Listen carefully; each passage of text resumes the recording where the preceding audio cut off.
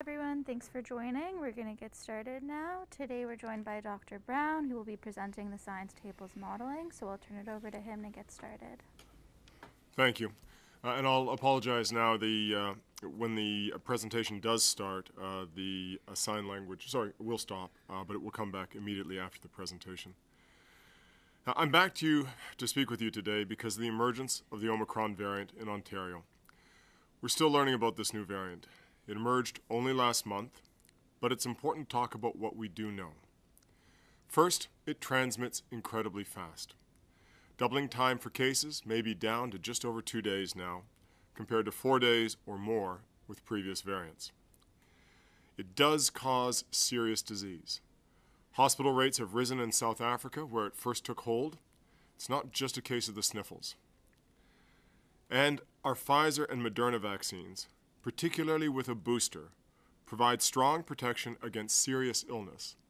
And with the booster, they also provide protection against infection. The Omicron variant transmits fast enough that it is already the dominant variant in Ontario. It is not clear whether it will completely replace the Delta variant, but it is clear that it will shortly account for the overwhelming majority of cases. We're still learning much about this variant, about mortality, its relationship with long COVID, and other issues, but the broad picture of being highly transmissible and serious is clear. I'll present modeling today based on the work of 5 teams from across Ontario. The modeling shows that cases will likely dramatically increase very soon. We, like other strong modeling teams from around the world, believe that it is best to treat the Omicron variant as if it were as serious as the Delta variant. But our modeling also shows that whether it is as serious as Delta or 25% less likely to produce serious illness, our hospitals will still face incredibly strong pressures. This will come at an already challenging time when healthcare workers are fatigued or burned out from the preceding waves. If we want to blunt this wave, and please note that I'm saying blunt it, not flatten it, we will need to reduce contacts between people. I believe we can do this without closing schools or shutting down businesses that have suffered during previous waves. But it will take serious restrictions that reduce contacts. This is a hard decision. At the same time, we need to drive boosters up as high as possible to protect vulnerable individuals and vulnerable communities. And we need to keep vaccinating kids. But neither public health measures nor vaccinations will be enough on their own to blunt the Omicron wave. Public health measures will slow the spread of Omicron, but they are not sustainable in the long run. Vaccination provides our exit plan from the pandemic, but it takes a while to take effect. Regardless of the policies that will be enacted, we should recognize that we are fortunate to have the capacity to provide boosters when many countries are struggling to provide first doses. We should remember that our choices help limit the spread of the disease. Wearing a high-quality mask properly, physical distancing when indoors, improving ventilation wherever possible, increasing access to rapid testing, they all help, and they help make sure that we can keep schools open and keep sectors hard hit by the pandemic working. This will likely be the hardest wave of the pandemic. But if we can control it and drive vaccination as hard as we can make it to the exit. And there is an exit plan from the pandemic. We just need to push as hard as we can and control its immediate impact as much as we can tolerate. I started by saying that we are still learning about the pandemic. There is still some uncertainty, but there's also an undeniable urgency. Waiting to take action means waiting till it is too late to take action. Now, on to the key messages and numbers. And my apologies, the ASL translation will disappear for a few minutes while we do the presentation, and we'll return for questions. We can go to the presentation, please. Let me start with the key findings. Cases are climbing across most public health units. And when we put together these slides the other day, we felt that it would be soon that the Omicron variant would be the dominant variant. It is likely the dominant variant already today. Omicron transmits very quickly. Early evidence suggests that it can produce severe disease, and without prompt intervention, we expect that ICU occupancy, a key measure in our fight against this pandemic, could reach unsustainable levels in early January. Although vaccines are less effective against the Omicron infection, boosters can substantially increase protection. And even 2 doses of our mRNA vaccines likely provide strong protection against severe illness. The risk of severe illness is dramatically higher in the unvaccinated. We can help protect the most vulnerable with vaccination, meaning here both children and the use of boosters. Rapid rollout of booster doses is essential, with a strong focus on the most vulnerable, people in long-term care, people in shelters, people in high-risk communities, and on healthcare workers. Increasing vaccination is not enough to slow this wave. We'll talk today about circuit breakers with strong additional public health measures, reducing contacts down by about 50% or more, and strong booster campaigns of about 250,000 per day as a way to blunt the wave. As well, continued use of public health measures, use of high-quality masks, physical distancing indoors, improved ventilation, and increased access to rapid testing can help buy time for boosters to take effect and keep schools open. Although uncertainty persists, waiting for more information will eliminate the opportunity for action. I'll start here, just to put the situation in Ontario in a global context. The left-hand panel shows the growth in COVID-19 cases. That is both Delta and the beginnings of the Omicron wave. The next panel, the middle panel, shows COVID-19 patients in ICU. As you can see there in that red line, we've been lucky in terms of keeping our ICU rates roughly stable, but there is significant rises in other parts of the world. And you can see here on the final panel on the right-hand side, COVID-19 deaths. Turning to Ontario, we show this slide, I think, every briefing. You can see that cases are increasing in most public health units. And this chart, unfortunately, from the other day is already out of date. Rates in public health units like Kingston, Frontenac, KFLA are much higher already. And you can see them growing across a number of these public health units if we update it to today's date. Here I want to show a story about Omicron and the Delta variant. The left-hand panel in the blue shows the dramatic increase in Omicron. I want you to look at the slope there. It's very, very steep. But you can see there is still growth in Delta at the same time, but a much less steep slope. And so important to kind of note that we have a dramatically more transmissible disease here in Ontario. This is Ontario data with Omicron. But we have seen, up until now at least, continuing increase in the Delta variant as well. There's been a lot of discussion about South Africa and the experience, particularly in one of its provinces called Gauteng, as being evidence of Omicron's lower severity. But I'm going to show 2 slides now that talk about whether or not that is a reasonable assumption about the severity of Omicron. If you look at the left-hand panel, I'd again like you to take a look at the slope of the lines. The blue line dealing with the left axis, the blue line dealing with the right axis is COVID-19 patients in hospitals. The orange line is COVID-19 patients in ICU. The softer orange line is receiving mechanical ventilation, and the yellow line is with supplementary oxygen. You can see that all of these indications of the severity of the disease are trending up. Thankfully, the ventilation indicator is not trending up as quickly, but there is reason to suspect that that will start to come up. That's generally a lagging indicator. If you look over on the right-hand panel, you can see deaths in hospital in Gauteng again, and that is also trending up. But I want to caution, even maybe a very small amount of optimism on what we see here should be very, very, very muted. Gauteng is a much younger province. The average age is the median age there is 27 years. The median age in Ontario is 41 years, and age is still one of the most important factors predicting outcomes.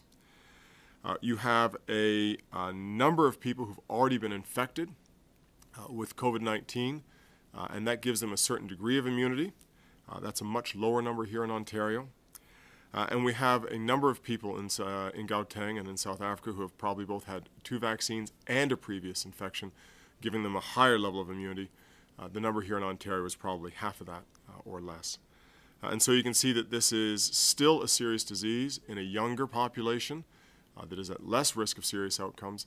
It's still a serious disease in a country where there's been a substantial amount of infection conferring some degree of immunity, and it's still a serious disease in a country that has seen high mortality in previous waves, showing that it's still able to find people and have serious consequences. I'll go here again to 3 slides again, talking about what's going on in South Africa. The left-hand panel is the slope of cases. Wave 4, this is Omicron, is there in orange, and you can see that it's that very sharp line straight up on the left-hand side of the left-hand panel. The middle line is admissions to hospitals. And again, we've shown all the waves here on these charts, but that orange line at the far left side, you can see that slope up again. That is the slope for hospitalizations in this 4th wave, and you can see it taking off in the same way.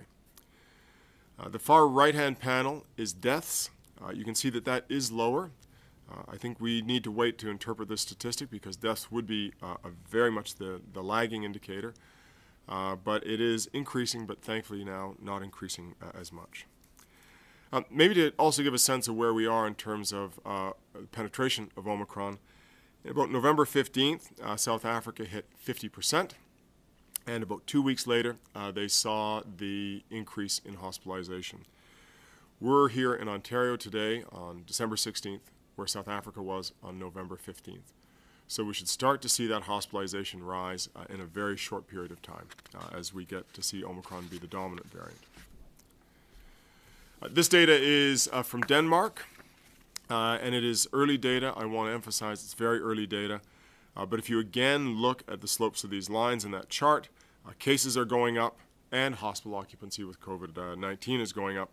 And if you look at the table underneath, you can see that the risk, not really the risk, but the percentage of people who are hospitalized with Omicron is about the same as were hospitalized with other strains. Now, this is early data, and it's important to emphasize it's early data, but you can see that it's actually roughly the same. And as we look around other jurisdictions, for instance, looking at data that was on social media today from the United Kingdom, there is no sign of a decoupling between cases and hospitalizations. We see that rise again in hospitalizations in the United Kingdom. We've seen a substantial jump in the number of patients in hospital in London, England over the last little while. And to perhaps give a sense of how quickly this spreads, if we go back to Denmark, they reported nearly 10,000 new cases this morning. That's on a population of 5.8 million people. So a very, very transmissible disease that grows very quickly, a disease that does have serious consequences, at least in terms of hospitalization when we look at it. Let's turn to the effectiveness of vaccines. The chart here shows the effectiveness of the mRNA vaccines, or actually in this case, I'm sorry, it's the Pfizer vaccine, of the Pfizer vaccine against the Delta variant and against the Omicron variant. The black squares are the Delta variant, and the gray circles are the Omicron variant. And you can see as we move along the chart, as we move farther and farther away from that second dose, you see the effectiveness of all of those vaccines wane. And you can see the effectiveness against Omicron is lower. But I think important to note that the booster increases that effectiveness dramatically again. That's the far right-hand piece of data. And you can see that the effectiveness goes up again substantially for both the gray circles and the black squares for both the Delta and the Omicron variant. Really, I think, reinforcing the importance of boosters for preventing symptomatic infection and actually for preventing infection as well. Now, this is a very dense slide, and I'm not going to read it out, but we thought it was important, given that we are both coping with emerging evidence, but also the seriousness and the substantially different threat posed by Omicron, to have a slide that detailed some of our assumptions.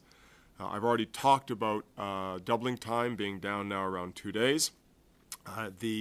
R effective is highest we've ever seen at around 4.5, I think, today on our dashboard. So this is a disease that transmits very, very, very quickly and very widely. And it's important to note here that we've used those data when we've done these estimations. We have assumed, based on the data that I just presented, that Omicron creates as serious health consequences as the Delta variant. We have also, though, modeled 25% less severe cases. based on some early data out of South Africa that had suggested in some populations this might be the case.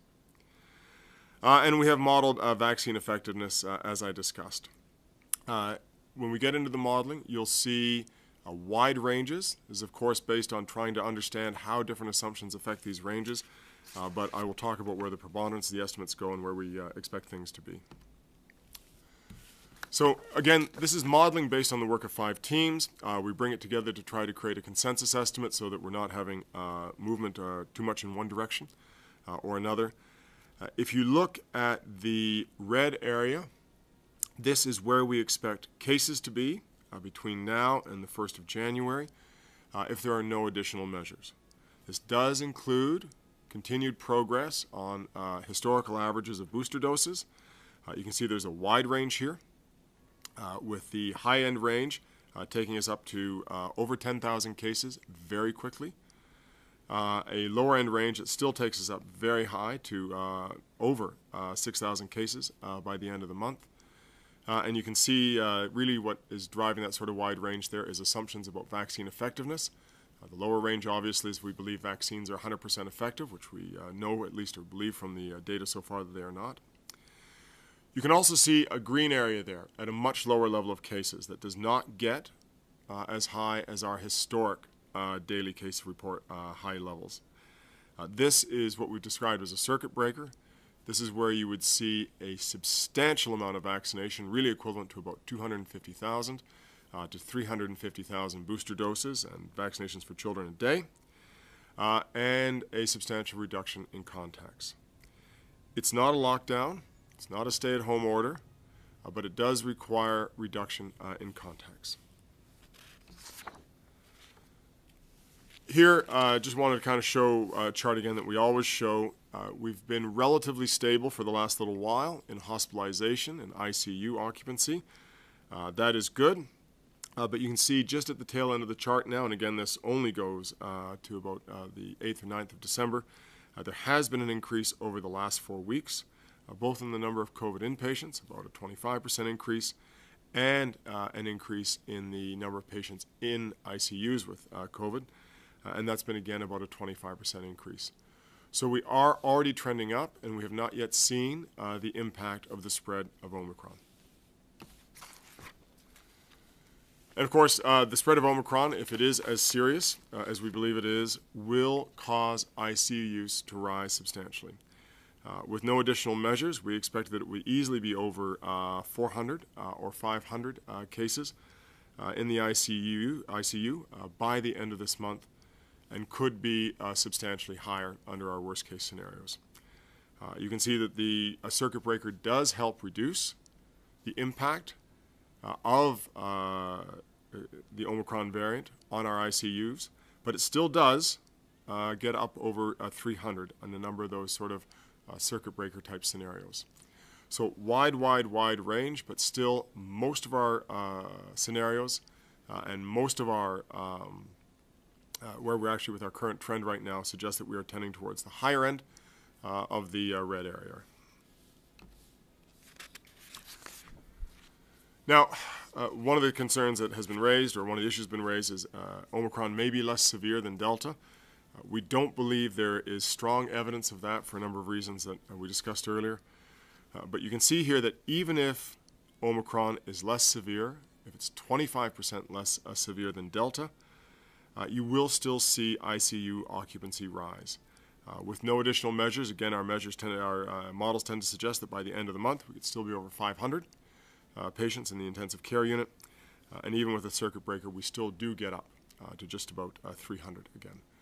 So the high transmissibility means that the decrease in severity has to be so substantial to make up for that high spread of the disease.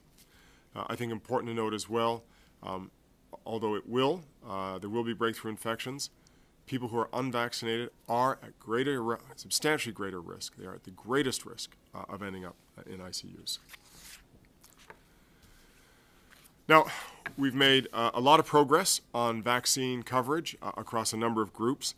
If you look here at the left-hand panel, we're talking about vaccine coverage for Ontarians between the ages of 5 and 64 years. The left-hand set of bars is people who've had at least one dose. The middle set of bars is people who've had 2 doses. And the far right-hand set of bars in that left-hand panel is people who've had 3 doses. You can see that actually we have a substantial number of people who've had 2 doses, but almost no one who's had 3 doses. Now, I want to talk about what each of the types of colors mean here, what each bar means. Yellow are individuals with any high-risk condition. The analysis done at ICUs helps us understand people who are at greater risk of disease and serious outcomes. You can see it is the highest, but still substantially below where we'd want to see it to truly provide protection to people who are highly vulnerable. The orange bar shows people who don't have any of those conditions listed, so they're still at risk, but it's a lower risk. And we've shown here the blue bar, people with recent experience with homelessness, who are at great risk, crowded conditions, high-risk conditions in shelters, other issues that cause a greater risk of serious disease, and you can see it is quite low. And again, you see that same pattern for people who've had a 3rd dose in that chart. And so very, very low 3rd dose coverage for a lot of people who are at very high risk. If we look on the right-hand panel, we can look at vaccine coverage over 65 years of age. And you can see here that we have a better coverage, which is good because age is a critical factor in understanding risk. But again, you can see across all of those bars a decrement. And again, although it's higher than those who are younger, you have a much lower level of vaccination with 3 doses. So looking at this, it is really critical as we hit the surge in Omicron cases that people get their booster dose as soon as they can, because it does take a while for the effect to kick in. So this is a very, very challenging situation, and it's a very challenging set of data to present, because although there is uncertainty about some of the parameters, and we've tried to make clear our assumptions in all of this modeling, there is an incredible urgency because of the speed of which it spreads. What I do want to point out is that despite the seriousness, with prompt action, we can slow down and we can reduce some of the impact of this wave. So we've talked a lot about circuit breakers. They really slow down infection and give us time to get boosters into people and for those boosters to work. Accelerating as fast as we can, not just broad boosters, but boosters for the most vulnerable, and for healthcare workers and their families and caregivers, will help reduce the transmission to vulnerable people and help protect the health workforce. The reason that we've called out families here of healthcare workers is that helps protect against household transmission, which could then lead to transmission back into a hospital, back into a long-term care home. And so we're trying to create really as great a level of security with this advice around healthcare facilities as we can. Regardless, we can help keep schools and workplaces and places where people gather indoors safe by reinforcing, or at least safer by reinforcing the importance of key behaviors and public health measures. Although we've talked about vaccination and we've talked about boosters already a lot, obviously the first thing is please get your booster. Please wear a well-fitted, high-quality mask. Do practice physical distancing and avoid indoor spaces where there's crowding. If you can, increase ventilation in indoor spaces, and make sure that you use rapid testing. It'll be important that we match the distribution of therapeutics, drugs. There are some that now help. There are monoclonal antibody treatments that help to where they're needed most to mitigate the impact of potential shortages. And it's important to point out that although uncertainty persists, waiting for more information will eliminate the opportunity for action. Anything that we can do here helps, and we will all need to help to control and help blunt the impact of the Omicron variant as we try to get through this wave. I'll have this as my sort of second last slide, just as a visual. There's no type of thing that you can do that is 100% protective, but there are a series of things that you can do that help substantially reduce the risk of infection. And so first and foremost, always category, please get vaccinated. It is, as I said earlier on, the exit plan from this pandemic. Please wear a mask indoors. Please, if you can, stay outdoors or in well-ventilated spaces. And when it's possible, please practice physical distancing. And if you can, please avoid large gatherings. I won't repeat the key findings other than to emphasize that this is a very, very different variant.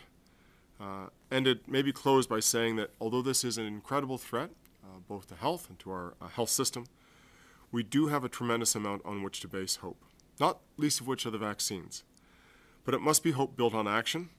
Anything that we can do now, whether as an individual or as a province, will help. And please get vaccinated as soon as you can. With that, that's the end of the slideshow. I'll just go one more.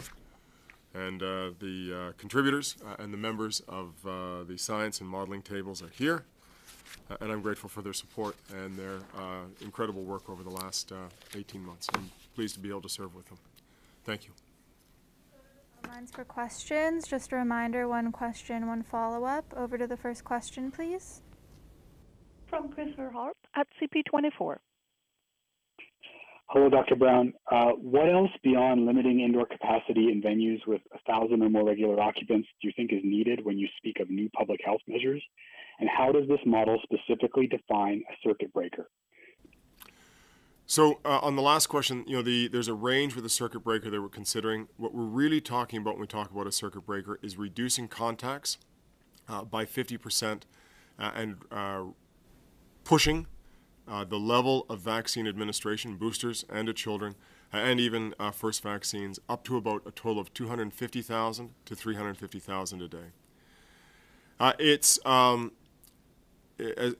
question about the public health measures.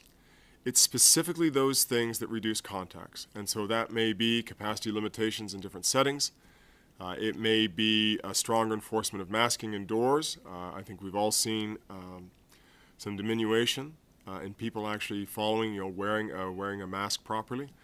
It's not really anything said of any sort of new things that we haven't seen before. It's those core public health measures.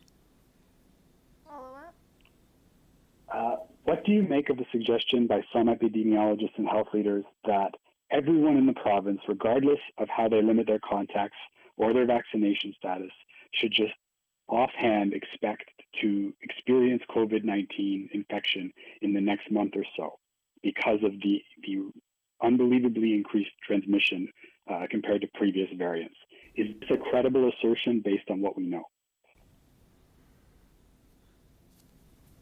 The data is very clear that this is incredibly transmissible. If we were seeing in Toronto or the Greater Toronto Area the type of explosion of cases that they've seen, say in Kingston, you might have 10 to 20,000 cases in the GTA right now. And so this is an incredibly transmissible disease, and the levels of infection that we see in other jurisdictions are really high.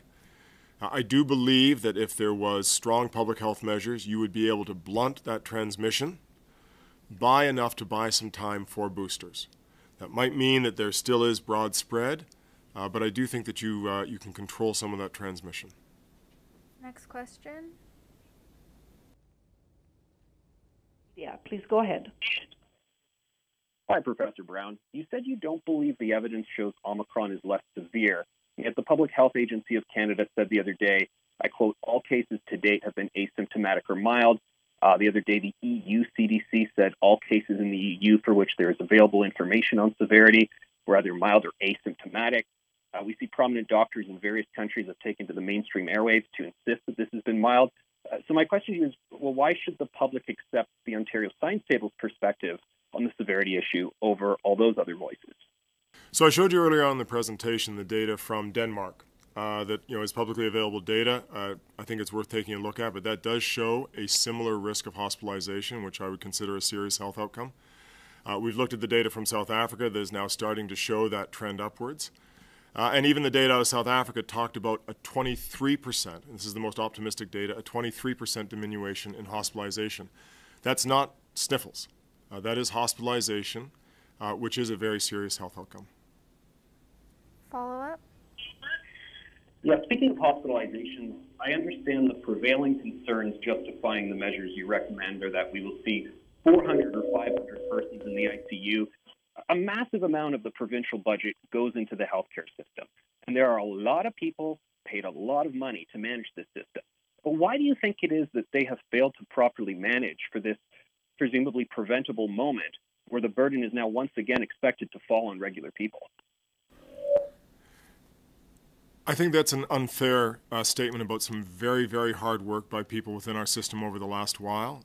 If you take a look at what they've done in terms of moving patients around the province to try to manage load, if you look at how hard doctors and nurses have worked, I don't think that the assertion that they've mismanaged and failed the people of Ontario is fair or true. Next question. From Jeff Gray at the Globe and Mail. Oh, hi, thanks. Dr. Brown, just about the circuit breaker, the start date that you modeled December 15th, which is yesterday. This weekend there's kids playing hockey in tournaments. There's people shopping. Restaurants are still at full capacity. These are all things that should be stopping, aren't they? If I look at these graphs. As we talk about almost every time when we do these briefings, if you want to control the growth in cases and you want to control the impact on the health and health system, you have to reduce capacity, and it would need to start now. Because of the speed with which it spreads, the cases that we see today, the case that we see tomorrow, the case that we see on Sunday, will be the hospitalizations in 2 or 3 weeks from now. And so every day that you wait, you've got bigger spread and you've got a greater challenge in front of you. Now, I've talked a lot about the uncertainty and the urgency. It's a very, very challenging place to model right now. I've tried to talk about why we think it is as serious. But I recognize that these are very, very hard decisions. And I don't think that we need to necessarily stop things full out. I do think it's important to kind of maintain activity in a number of very hard-hit business sectors, maintain kids at school. Next question.